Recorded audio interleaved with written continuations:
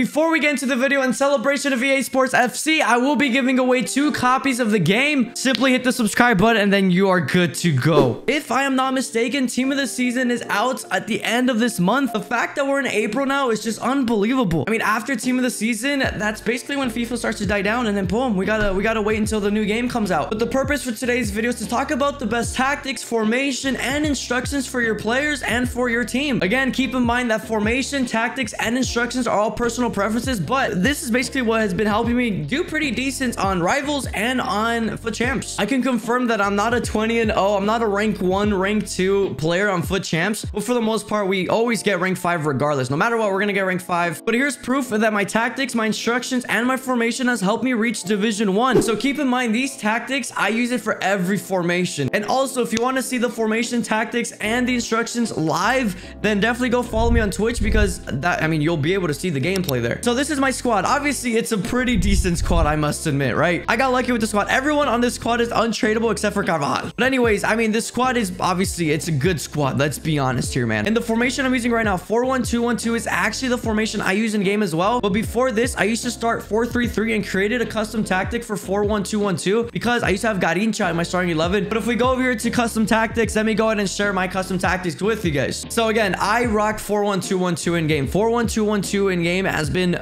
incredible for me. It's the best formation that I've used in FIFA 23. It's the formation I used in FIFA 22 as well. Your players do not fit every single formation. So the players that you have now might not fit with the 4-1-2-1-2 formation that I use. So starting off with the defense, I mean, you guys can see on the screen, man, defense, we're at balance. Width, we're at 45, and depth, we're at 49. That's what I used. It seems to work out, and I enjoy it a lot. And then for offense, we have balance, direct passing. Width, we have 47. Players in the box, we have 5. Corners, we have 3. And for free kicks, we have 1, because honestly, for free kicks, I just do short free kicks, if anything. And if we go to formation, once again, I do rock 4-1-2-1-2. This is what I use. These are what my players are positioned in game, but the instructions make a huge difference as well. The only thing we change is the attacking runs, which is going to be get in behind. Right striker's a little bit different. We do stay central and get in behind as well. These two, man, this duo is unbelievable, to be honest. I must admit here. My center attacking mid, I have him as comeback on defense because sometimes, you know, when we're defending, we need more people to drop back just in case. But that's it. That's the only thing I have on him. Just come back on defense. Left center mid and right center mid, they're actually very different. So Pedri is a little bit more of my attacking one, and then Zinedine Zidane is a little bit more my defensive one. So for Pedri, we have get forward, get into the box for a cross just in case,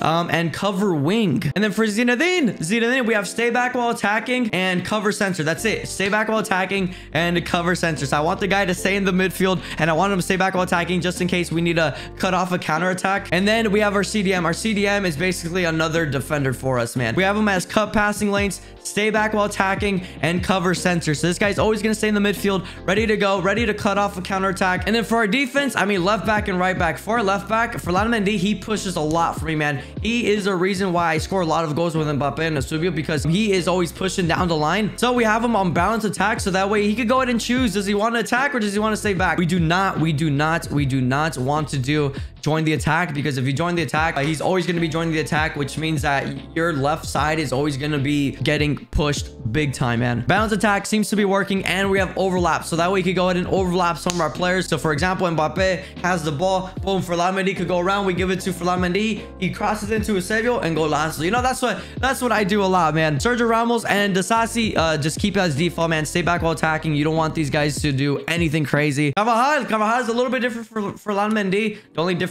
is stay back while attacking. Actually, I do have something messed up. It should be overlap, but we do have stay back while attacking, and run type should be overlap as well. And then Thibaut Courtois, we have him on balance. I mean, you could try him out a little bit, saving on cross. You could be cautious with crosses, or you could be comes for crosses. I think maybe this one might be good, because that way you could actually get off of his line and pick up the ball. I will mention this again. Every team is different. 4-1-2-1-2 is not going to fit with everyone's squad. But this is my formation, my tactics, and my instructions that I'm going to be using until EA Sports FC comes out. Team of the season is around the corner, and basically what I just showed you guys has been working for me, and it's going to continue working for me, man. But ladies and gentlemen, that is going to be it for today's stream. Obviously, again, these are all personal preferences, so go ahead and try this out. Try out the formation, try out the tactics, try out the instructions. But if you rock a different formation, try out my tactics, because I think those will work regardless whatever you use. Again, if I change my formation, I'm still gonna run the same tactics, man. I'm not changing these tactics. If you guys want to see this team in action, then definitely join the Twitch stream, which is in the description down below. That is going to be it for today's video. Thank you guys so much for watching. If you guys enjoyed the video, make sure to hit that subscribe button and make sure to like the video as well. And I will talk to you guys on the next one. Goodbye.